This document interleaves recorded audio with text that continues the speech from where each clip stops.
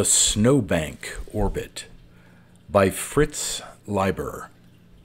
Originally published in the September 1962 edition of If magazine, republished in a collection of the author's short stories called Ships to the Stars in 1964, and in multiple anthologies ever since. Read by Darrell T. Smith II for my channel, Quasar Spectra.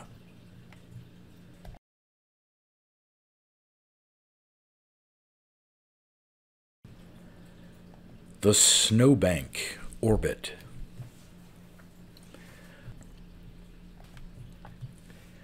The pole stars of the other planets cluster around Polaris and Octans, but Uranus spins on a snobbishly different axis between Aldebaran and Antares. The bull is her coronet and the scorpion her footstool.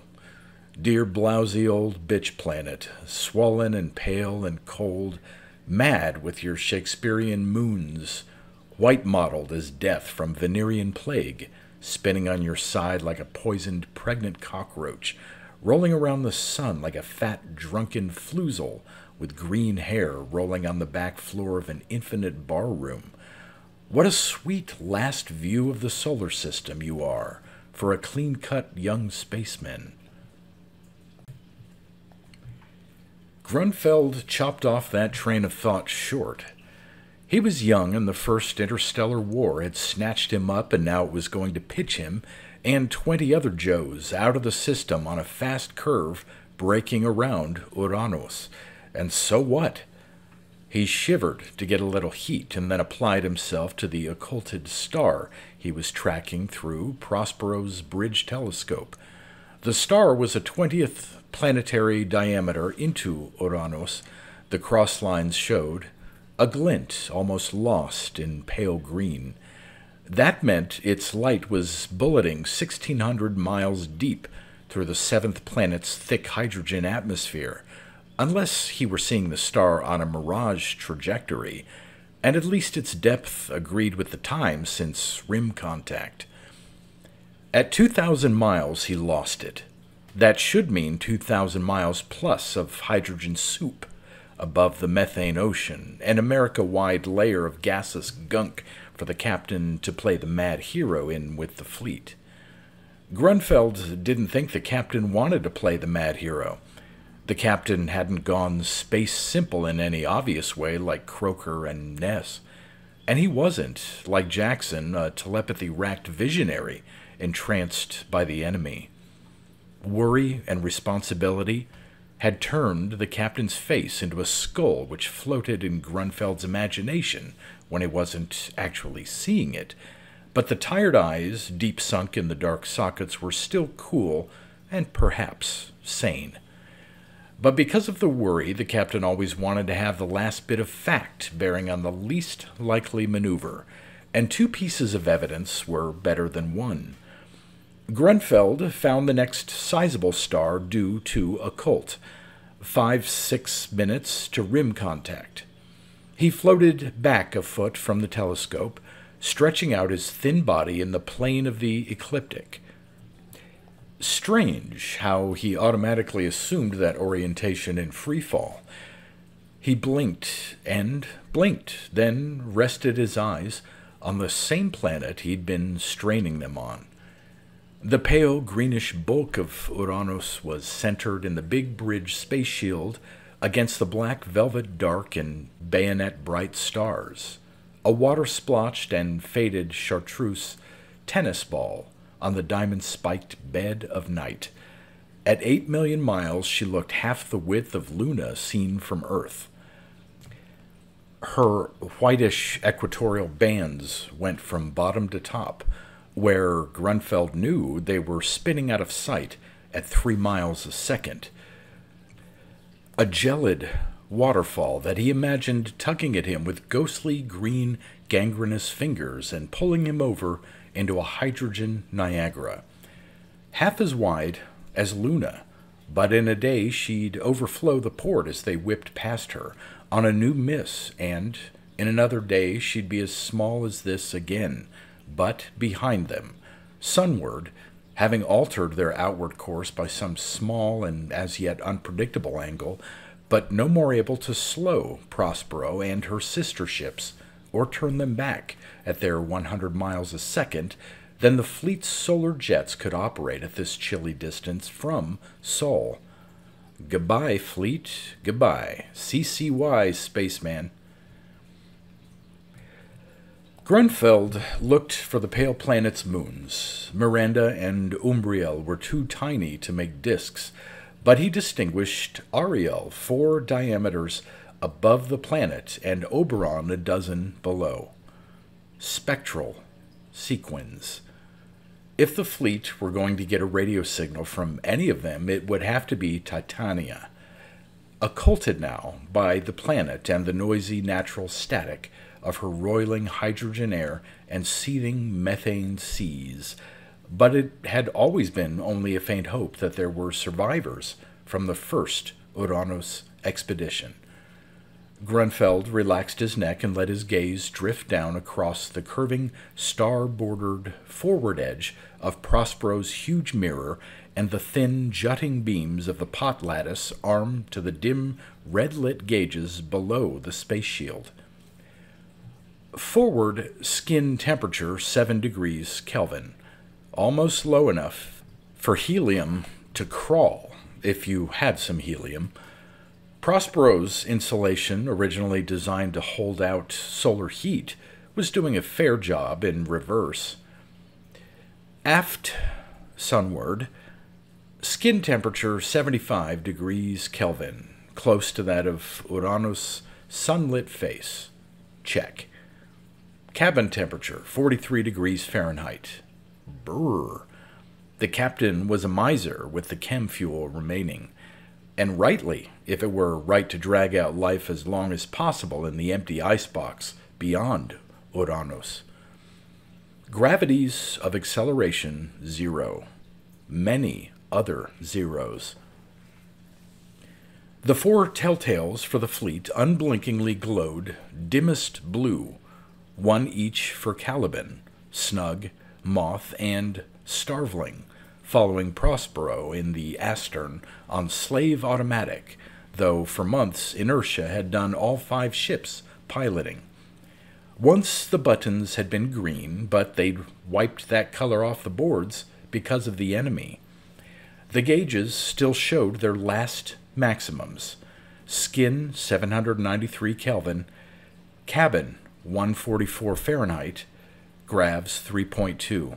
All of them hit almost a year ago, when they'd been acing past the sun. Grunfeld's gaze edged back to the 5 bulbous pressure suits, once more rigidly upright in their braced racks, that they'd been wearing during that stretch of acceleration inside the orbit of Mercury. He started. For a moment he thought he saw the dark-circled eyes of the captain peering between 2 of the bulging black suits. Nerves. The captain had to be in his cabin, readying alternate piloting programs for Copperhead. Suddenly, Grunfeld jerked his face back toward the space shield, so violently that his body began very slowly to spin in the opposite direction. This time he'd thought he saw the enemy's green flashing near the margin of the planet. Bright green, viridian, far vivider than that of Uranus herself.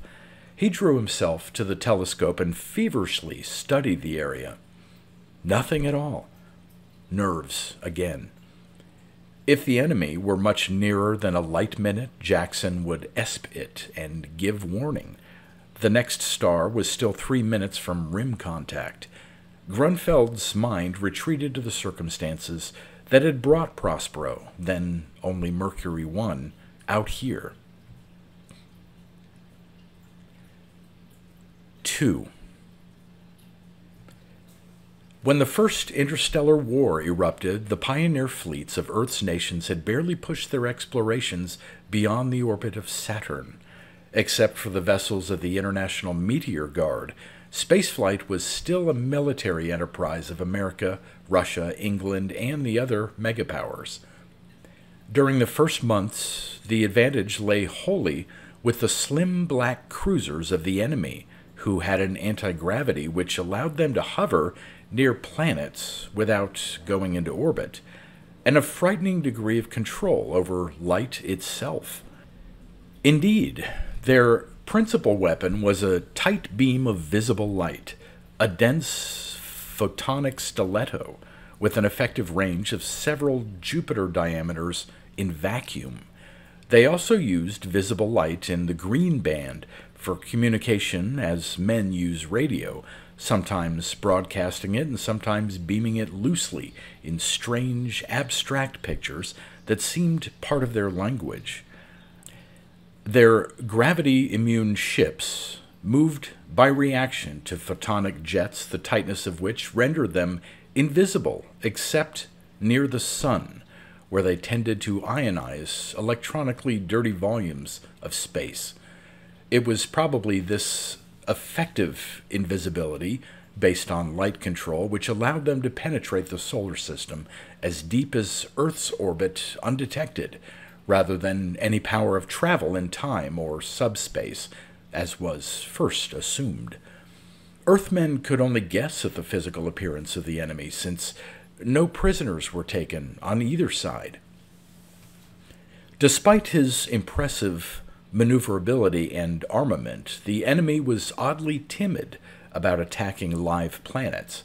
He showed no fear of the big gas planets, in fact, hovering very close to their turgid surfaces, as if having some way of fueling from them.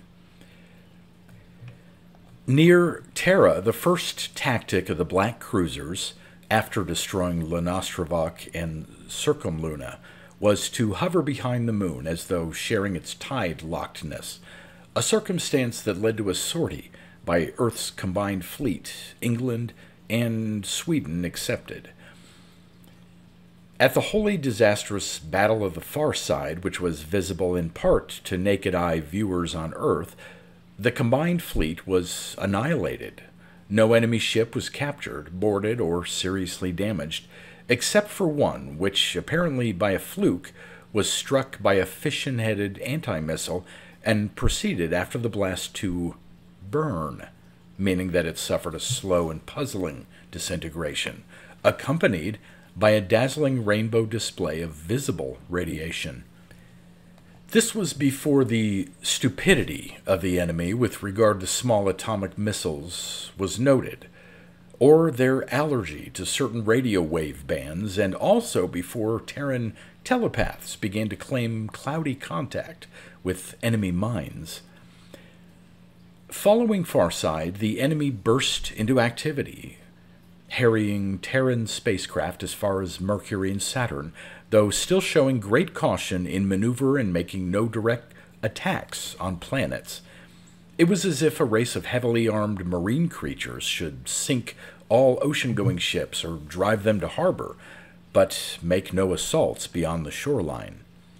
For a full year, Earth, though her groundside and satellite rocket yards were furiously busy, had no vehicle in deep space, with one exception. At the onset of the war, a fleet of 5 mobile bases of the U.S. Space Force were in orbit to Mercury, where it was intended they take up satellite positions prior to the prospecting and mineral exploitation of the small sun-blasted planet. These 5 ships, each with a skeleton 5-man crew, were essentially Ross Smith space stations with a solar drive, assembled in space and intended solely for space-to-space flight inside Earth's orbit. A huge paraboloid mirror, its diameter 4 times the length of the ship's hull, superheated at its focus the hydrogen which was ejected as a plasma at high exhaust velocity. Each ship likewise mounted versatile radio radar equipment on dual lattice arms and carried, as ships launch, a 2-man chemical fuel rocket adaptable as a fusion-headed torpedo. After Farside, this tin can fleet was ordered to bypass Mercury and, tacking on the Sun, shape an orbit for Uranus, chiefly because that remote planet, making its 84-year circuit of Sol, was currently on the opposite side of the Sun to the four inner planets and the two nearer gas giants, Jupiter and Saturn. In the empty regions of space, the relatively defenseless fleet might escape the attention of the enemy. However, while still accelerating into the Sun for maximum boost, the fleet received information that two enemy cruisers were in pursuit.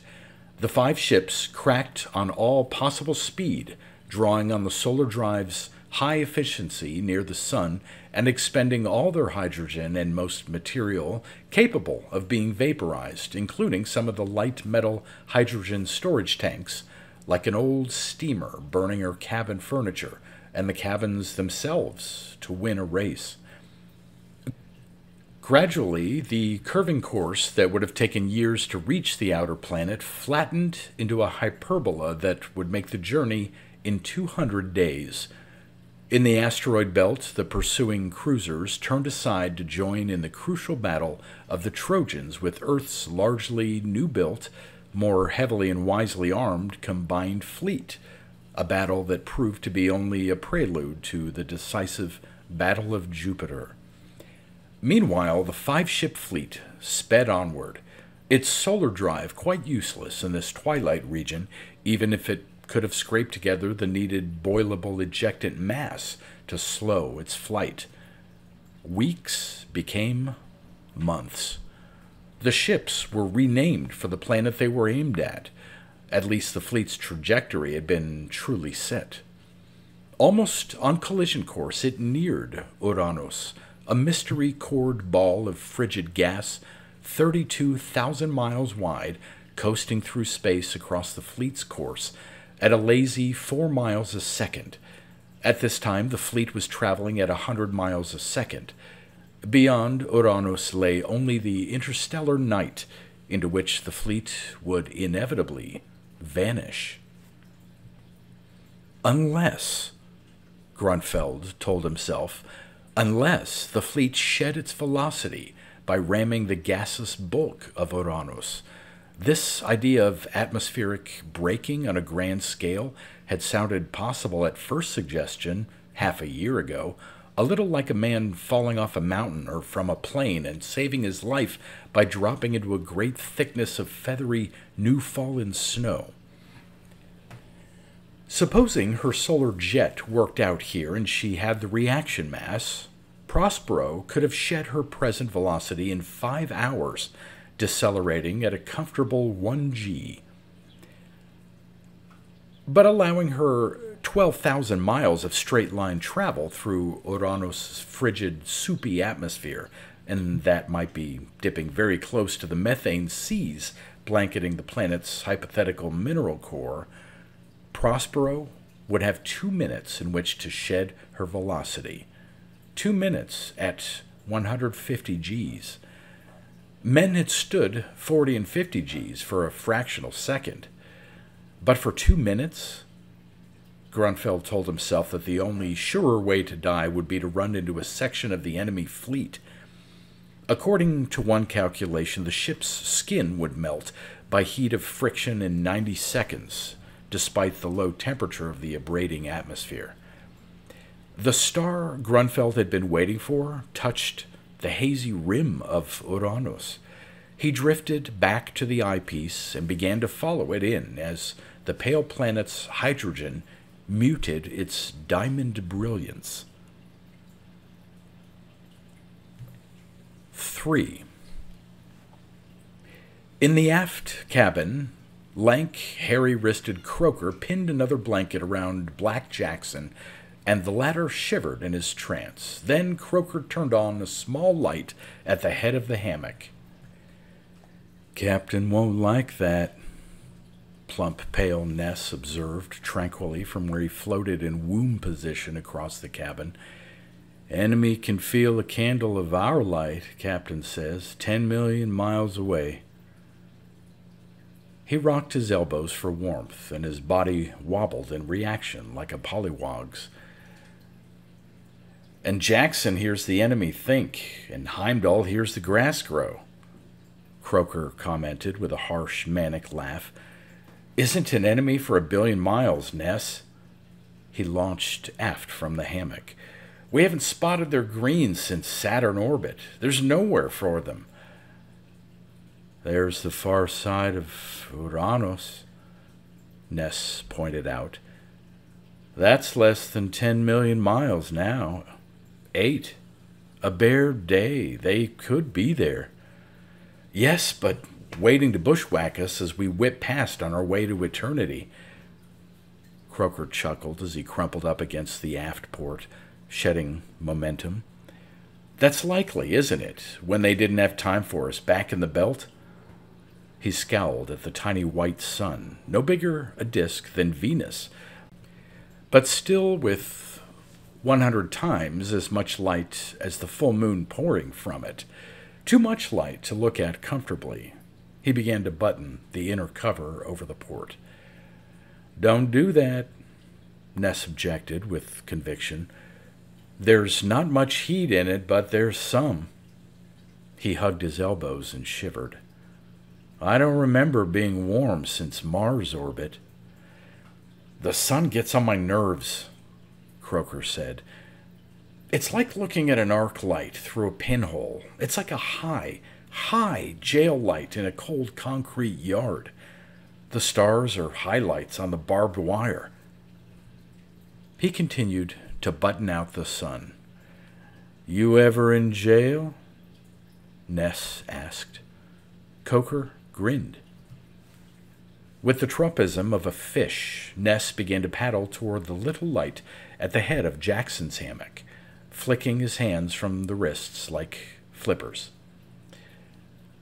"I got one thing against the sun," he said quietly. "It's blanketing out the radio. I'd like us to get one more message from Earth. We haven't tried rigging our mirror to catch radio waves. I'd like to hear how we won the Battle of Jupiter." "If we won it," Croker said. "Our telescopes show no more green around Jove," Ness reminded him. "We counted 27 rainbows on enemy cruisers burning. Captain verified the account." "Repeat, if we won it." Croker pushed off and drifted back toward the hammock. "If there was a real victory message, they'd push it through, even if the sun's in the way and it takes 3 hours to catch us. People who win shout." Ness shrugged as he paddled. "One way or the other, we should be getting the news soon from Titania Station," he said. "They'll have heard." "If they're still alive, and there ever was a Titania Station," Croker amended, backing air violently to stop himself as he neared the hammock. "Look, Ness, we know that the first Uranus expedition arrived. At least they set off their flares. But that was 3 years before the war, and we haven't any idea of what's happened to them since, and if they ever managed to set up housekeeping on Titania, or Ariel, or Oberon, or even Miranda, or Umbriel. At least, if they built a station could raise Earth, I haven't been told. Sure thing Prospero hasn't heard anything, and we're getting close." "I won't argue," Ness said. "Even if we raise 'em, it'll just be hello, goodbye, and maybe time between for a battle report. And a football score and a short letter from home, 10 seconds per man, as the station fades." Croker frowned and added, "If Captain had cottoned to my idea, 2 of us at any rate could have got off this express train at Uranus." "Tell me how," Ness asked dryly. "How? Why, one of the ship's launches. Replace the fusion head with the cabin. Put all the chem fuel in the tanks instead of divvying it between the ship and the launch."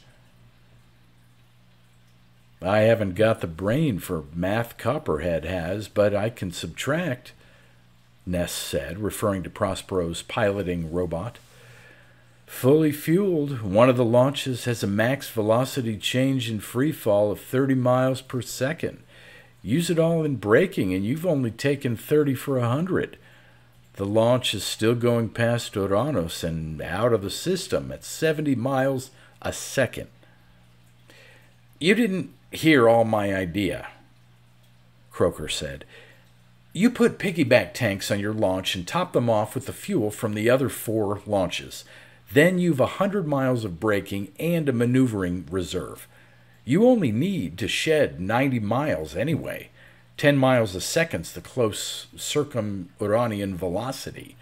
Go into circum-Uranian orbit and wait for Titania to send their jeep to pick you up. Have to start the maneuver 4 hours this side of Uranus, though. Take that long at 1G to shed it. Cute, Ness conceded. Especially the jeep.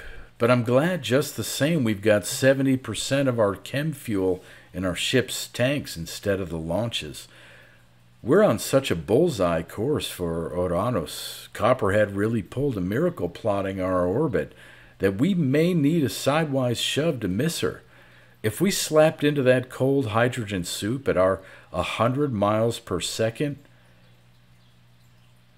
Croker shrugged. We still could have dropped a couple of us, he said. Captain's got to look after the whole fleet, Ness said. You're beginning to agitate, Croker, like you was Grunfeld or the captain himself. But if Titania's station's alive, a couple of men dropped off would do the fleet some good. Stir Titania up to punch a message through to Earth and get a really high-speed retrieve and rescue ship started out after us, if we've won the war. But Titania Station's dead or never was, not to mention its jeep. And we've lost the Battle of Jupiter. You said so yourself, Ness asserted owlishly. Captain's got to look after the whole fleet. Yeah, so he kills himself fretting, and the rest of us die of old age in the outskirts of the solar system. Join the Space Force and see the stars. Ness, do you know how long it'd take us to reach the nearest star? Except we aren't headed for her at our 100 MPS. 8,000 years. That's a lot of time to kill, Ness said. Let's play chess. Jackson sighed, and they both looked quickly at the dark, unlined face above the cocoon, but the lips did not flutter again, or the eyelids. Croker said, Suppose he knows what the enemy looks like. I suppose, Ness said. When he talks about them, it's as if he was their interpreter. How about the chess? Suits. Knight to King Bishop 3. Knight to King Knight 2, 3rd floor. Hey, I meant flat chess, not 3D, Croker objected. That thin old game? Why, I no sooner start to get the position really visualized in my head than the game's over. I don't want to start a game of 3D with Uranus only 18 hours away. Jackson stirred in his hammock. His lips worked. He breathed. Croker and Ness instantly watched him. I wonder if he is really inside the enemy's mind, Ness said. He thinks he speaks for them, Croker replied, and the next instant felt a warning touch on his arm and looked sideways and saw dark-circled eyes in a skull-angular face under a battered cap with a tarnished sunburst. Damn, thought Croker. How does the captain always know when Jackson's going to talk? They're waiting for us on the other side of Uranus, Jackson breathed. His lips trembled into a smile, and his voice grew a little louder, though his eyes stayed shut. They're welcoming us. They're our brothers. The smile died. But they know they got to kill us. They know we got to die. The hammock, with its tight-swathed form, began to move past. Croker and he snatched at it. The captain had pushed off from him for the hatch leading forward. Grunfeld was losing the new star at 2,200 miles into Uranus when he saw the two Viridian flares flashing between it and the rim. Each flash was circled by a fleeting bright green ring, like a mist halo. He thought he'd be afraid when he saw that green again, but what he felt was a jolt of excitement that made him grin. With it came a touch on his shoulder. He thought, the captain always knows. "Ambush," he said. "At least 2 cruisers." He yielded the eyepiece to the captain. Even without the telescope, he could see those incredibly brilliant green flickers. He asked himself if the enemy was already gunning for the fleet through Uranus.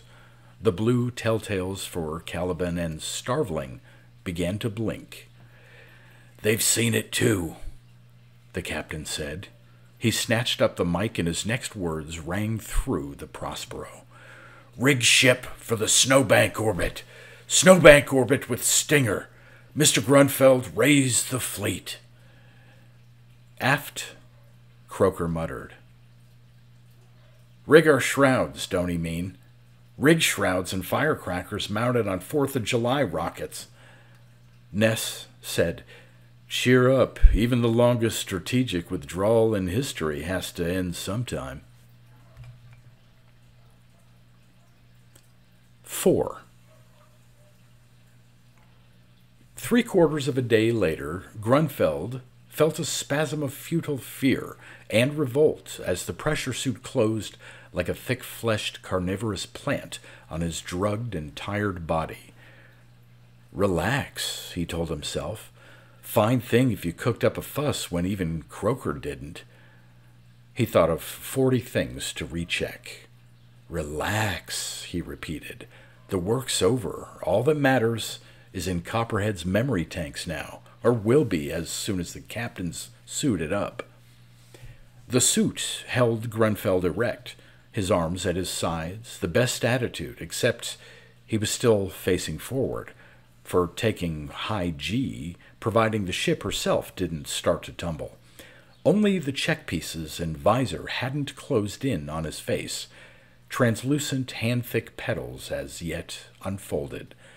He felt the delicate firm pressure of built-in fingertips monitoring his pulses, and against his buttocks the cold, smooth muzzles of the jet hypodermics that would feed him metronomic drugs during the high-G stretch and stimulants when they were in freefall again. When? He could swing his head and eyes just enough to make out the suits of Croker and Ness to either side of him, and their profiles wavy through the jutting, misty cheek pieces.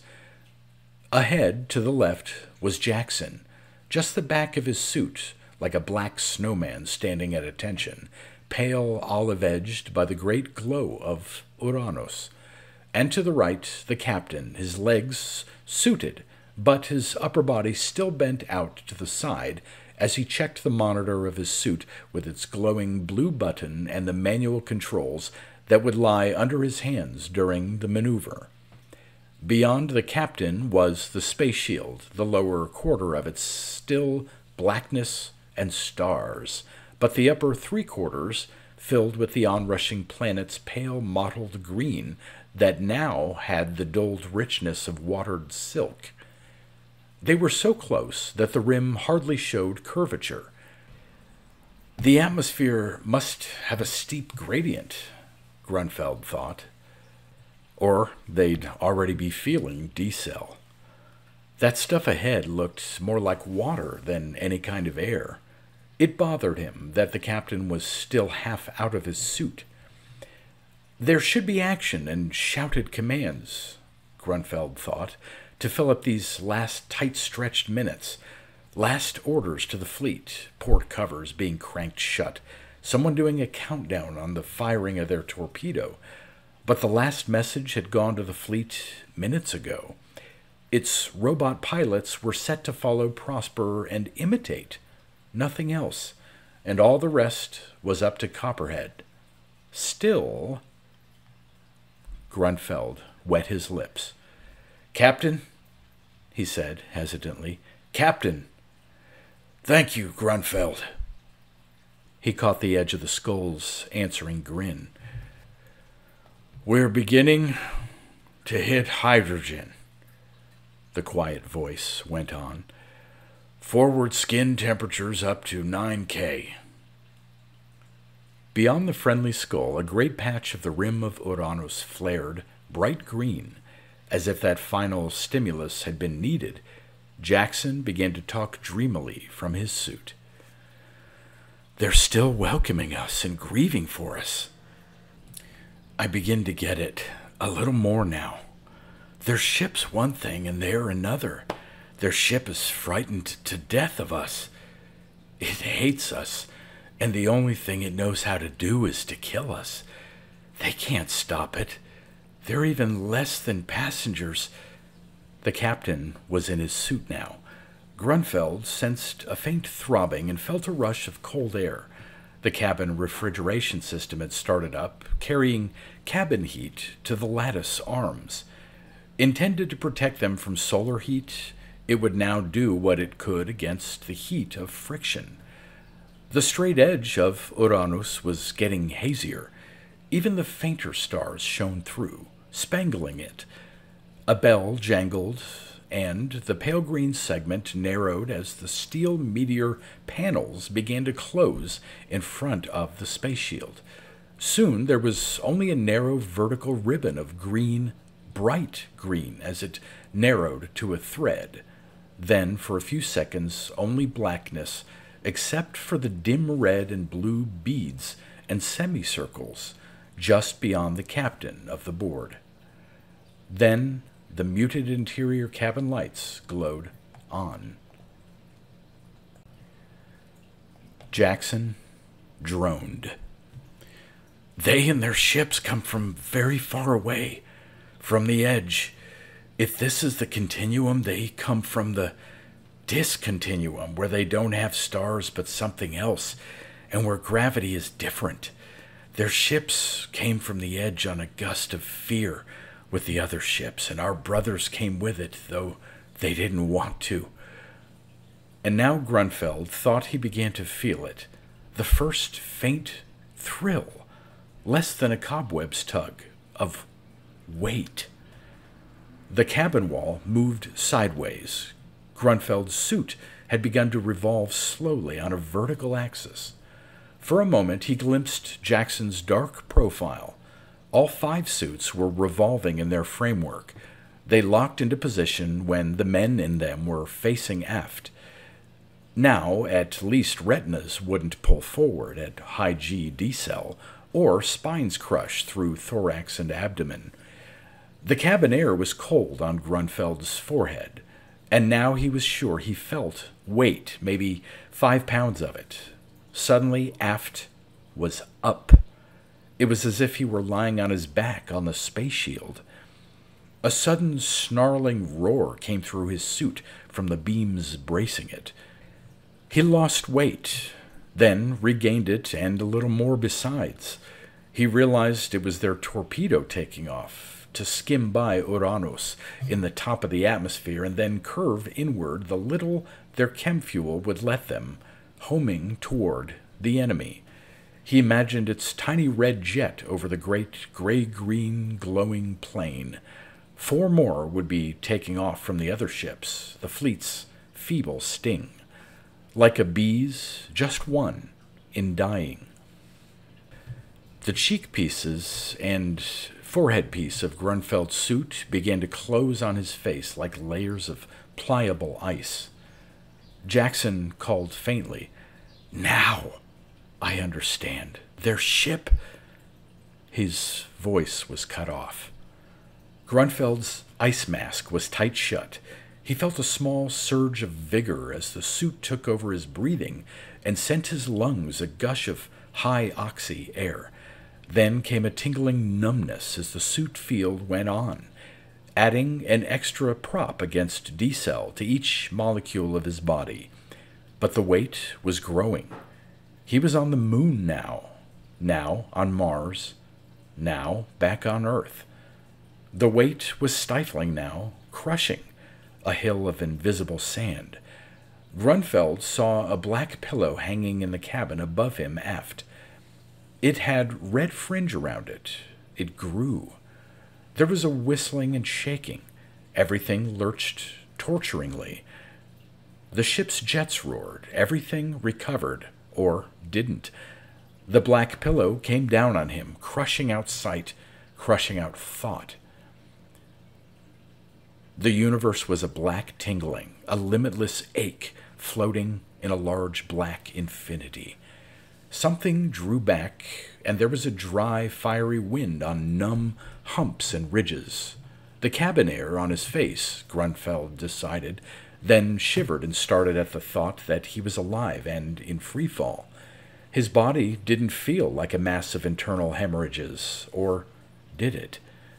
He spun slowly. It stopped. Dizziness? Or the suits revolving forward again? If they'd actually come through, there was a creaking and cracking. The ship contracting after frictional heating? There was a faint stink like ammonia and formaldehyde mixed. A few Uranian molecules forced past plates, racked by turbulence. He saw dim red specks. The board? Or last flickers from ruined retinas? A bell jangled. He waited, but he saw nothing. Blind? Or the meteor guard jammed? No wonder if it were. No wonder if the cabin lights were broken. The hot air that had dried his sweaty face rushed down the front of his body. Needles of pain pierced him as he slumped forward, out of the top of his opening suit. Then he saw the horizontal band of stars outlining the top of the space shield, and below it the great field of inky black, barely convex upward. That must, he realized, be the dark side of Uranus. Pain ignored, Grunfeld pushed himself forward out of his suit and pulled himself past the captains to the space shield. The view stayed the same, though broadening out. Stars above, a curve-edged velvet black plane below. They were orbiting. A pulsing, color-changing glow from somewhere showed him twisted stumps of the radio lattices. There was no sign of the mirror at all. It must have been torn away or vaporized completely in the fiery turbulence of decel. New maxes showed on the board. Cabin temperature, 214 Fahrenheit. Skin temperature, 907 Kelvin. Gravs, 87. Then, in the top of the space field, almost out of vision, Grunfeld saw the source of the pulsing glow. Two sharp-ended ovals flickering brightly all colors against the pale star fields, like two dead fish phosphorescing. "The torps got to him," Croker said, pushed forward beside Grunfeld to the right. "I did find out at the end," Jackson said quietly from the left, his voice at last free of the trance tone. "The enemy ships weren't ships at all. They were, there's no other word for it, space animals. We've always thought life was a prerogative of planets, that space was inorganic. But you can walk miles through the desert or sail leagues through the sea before you notice life, and I guess space is the same. Anyway, the enemy was, what else can I call them? Space whales. Inertialess space whales from the discontinuum. Space whales that ate hydrogen. That's the only way I know how to say it. And spat light to move and fight. The ones I talked to, our brothers, were just their parasites." "That's crazy," Grunfeld said. "All of it. A child's picture." "Sure it is," Jackson agreed. From beyond Jackson, Ness, punching buttons, said, "Quiet." The radio came on thin and wailing with static. Titania Station calling fleet. We have Jeep and can orbit into you. The 2 enemy are dead, the last in the system. Titania Station calling fleet. We have Jeep fueled and set to go.